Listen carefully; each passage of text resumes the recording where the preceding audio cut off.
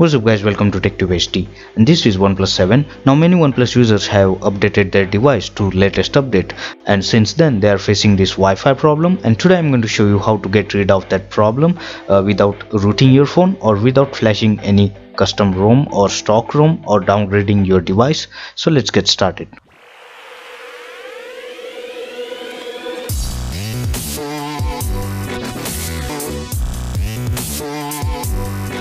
Now there are two different ways that can help you to get out of this problem. First of all, go into system settings and then system and hit on reset options.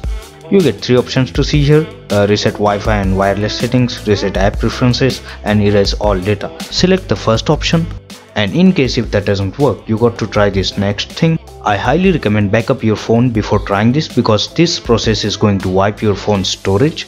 Enable advanced reboot option in developer options, and you will get to see multiple options here when you long press power button. Tap on recovery. This will reboot your device to recovery mode. Select the language here and now tap on wipe data and cache. I don't need to go through this process because I haven't updated my phone, so I'll just reboot my phone.